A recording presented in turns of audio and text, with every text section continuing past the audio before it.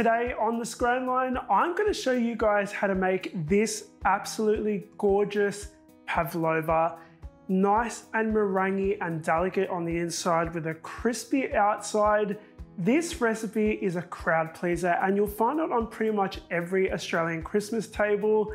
I'm so excited to show you guys how to make this right now. Today's video is sponsored by Queen. Queen make a lovely range of vanilla extracts and vanilla bean paste, which you guys see me using in my videos all the time. I absolutely adore them. They're really easy to use and they taste delicious.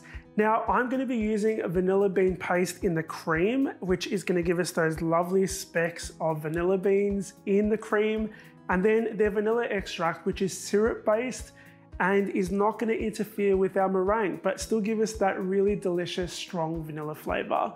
If you'd like to find out more and download their free ebook, which is available right now for free, which is loaded with Christmas recipe ideas, hop on over to the description box down below. I've left a link there for you guys. Download the ebook, go check out their range. It's absolutely fabulous.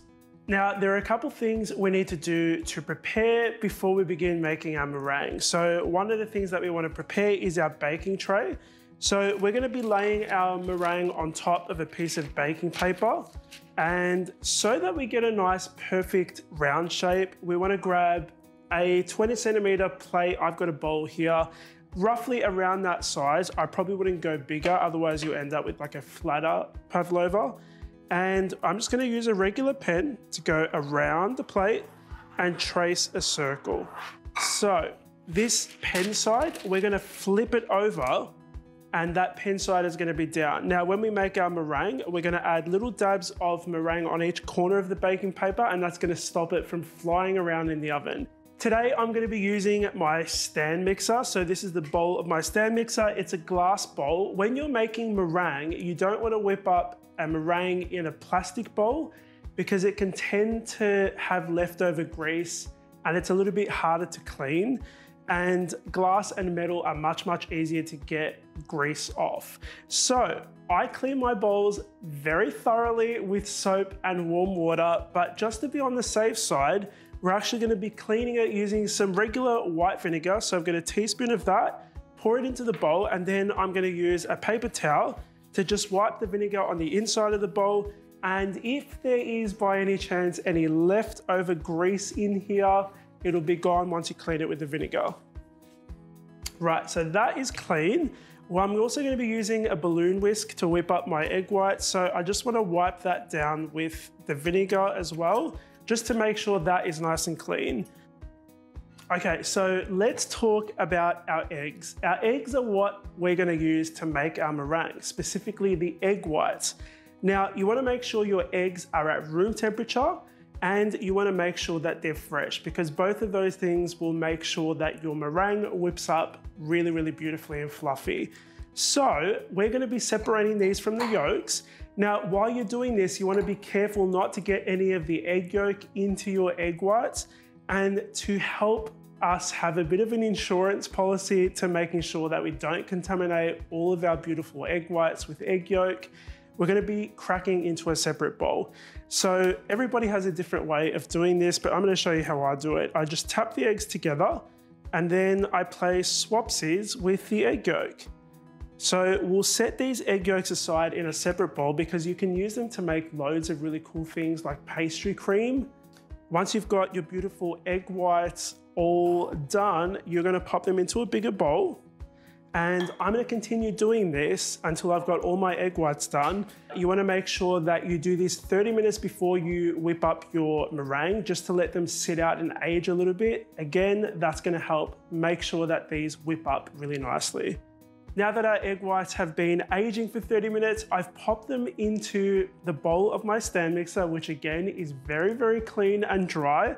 And I'm going to be using my balloon whisk to whisk these up on high speed for about 2 or 3 minutes. So you can see here that the meringue is nice and frothy, it's tripled in size, and I'd say it's at about a medium stiff peak. So it holds its shape pretty well. Now, with the sugar, we want to add this 1 tablespoon at a time because we want to allow the sugar to dissolve before we add the next tablespoon. And it's also going to ensure that your meringue actually has time to whip up, because if you add it too quickly, you risk deflating the meringue. So we're going to add 1 tablespoon to begin with, and we're going to mix on medium-high speed and let that continue mixing for about like 10 or 15 seconds before you add the next tablespoon. Okay, so all of our sugar has been added. This is really thick and glossy already, but I can see sugar granules in here and they're not quite dissolved, and we definitely want to make sure they're dissolved.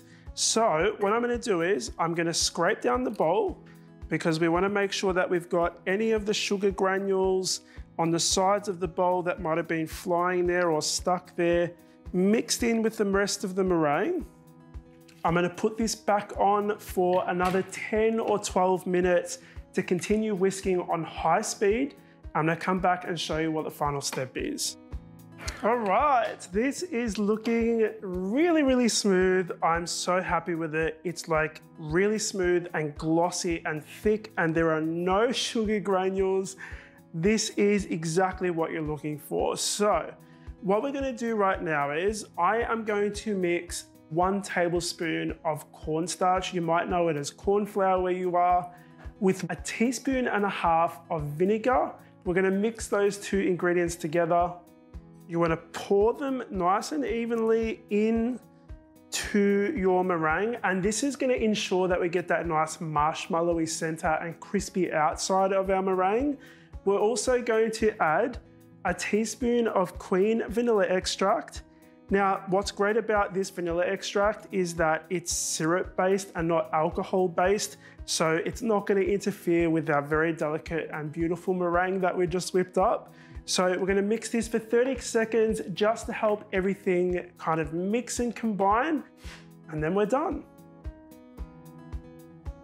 Gorgeous. This is looking so beautiful. I know it's tempting to eat it right now, but just wait. We're going to pop it on top of our baking tray. So just get rid of the meringue that's on your whisk. Then we're ready to move on to the next step. So just dab your finger in the meringue and add it to each corner of your baking tray, and that is going to help this baking paper stick. Right, so we're going to add, I'd say maybe 2 spatulafuls of this meringue on top of the baking paper, because I just want to kind of get the circle shape nice and neat before we add the rest of the meringue. So just use a spatula to spread it out, and guys, this is not a race. Take your time, get it nice and neat. We'll add the rest of the meringue on top of that.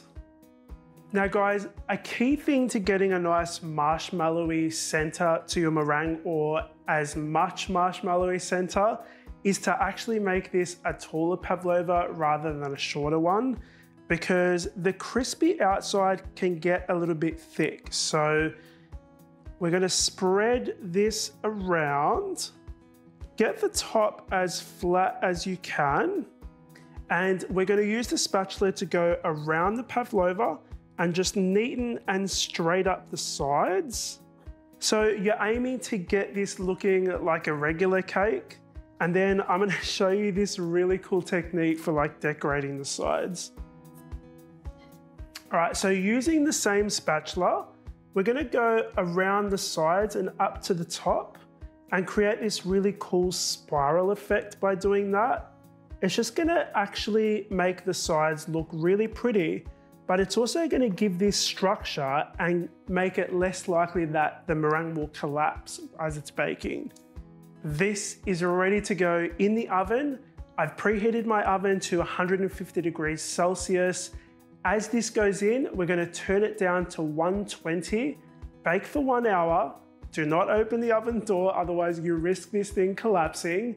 And then after an hour, when it's finished baking, turn the oven off and leave it in there to cool down completely before you decorate it. Once that's done, I'm going to come back and show you just how to decorate it. So our pavlova is almost finished. cooling down, so we're ready to whip up the cream. This is really, really easy. We're gonna add some heavy cream to a large mixing bowl. So you wanna make sure that your cream is completely chilled because it's gonna whip up better.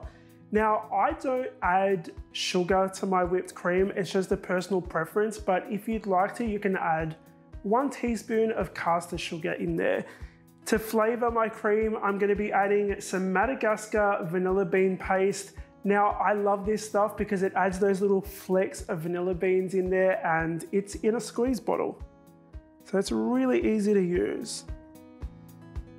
I'm gonna use my hand mixer to whip this up to stiff peaks. It should take about 3 or 4 minutes. Perfect. So we've reached stiff peaks. We're ready to put this thing together. So my Pavlova has cooled down and it did collapse in on the top, which is completely fine. I'm not worried because we're gonna be adding toppings on top. So nobody's gonna see the cracks or the collapsing. It's completely fine. But I can see on the inside, it's perfectly marshmallowy and I'm so excited. Let's get this thing decorated. You wanna begin by adding dollops of that fresh vanilla bean paste, cream on top, and you want to gently spread it around. Now, everyone has different ways of decorating this. I've got some raspberries, strawberries, and blackberries, and then I'm just going to garnish it with some fresh mint. Now, just a note, you want to decorate your Pavlova right before you're ready to serve. Otherwise, you risk the berries bleeding into the cream and it kind of starts looking a little bit messy. So because I'm about to serve this to myself, I'm gonna be adding my fresh berries on top now. Guys, isn't this like the prettiest thing ever? If you add some little fresh sprigs of mint on top, especially as a Christmas dessert, it just really finishes it off and gives you those nice red and green colors. This is fit for the grandest of Christmas summer parties. You're gonna find this on pretty much every Australian Christmas table, and there's a reason why, because these are so light and delicious, and the fresh berries on top just add a spring of tanginess and just freshness, and it's really delicious. Let me slice into this and show you just how marshmallowy the center is. Time for a taste test. This looks so good, guys.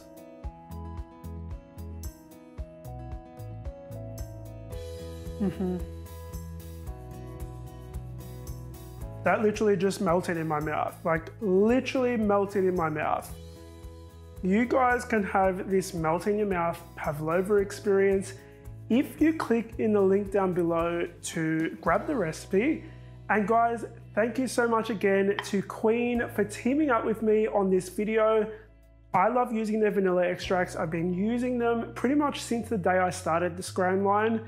So if you'd love to grab more summertime recipe ideas for Christmas, they have a free ebook. Click the link down below, download the free ebook, and you'll find loads of really great recipe ideas there. I hope you guys have enjoyed spending time with me in my kitchen. Make sure that you hit the like button, guys, because YouTube lets others know about this video. And if you want to see more delicious recipes from me, click over there. I have a video that you can hit and start watching that. And above that is a subscribe button. Click on that to subscribe and then hit the little bell icon so that you're notified as soon as there's a new video. Thank you so much. I will see you all on the next episode of the Scran Line. Bye.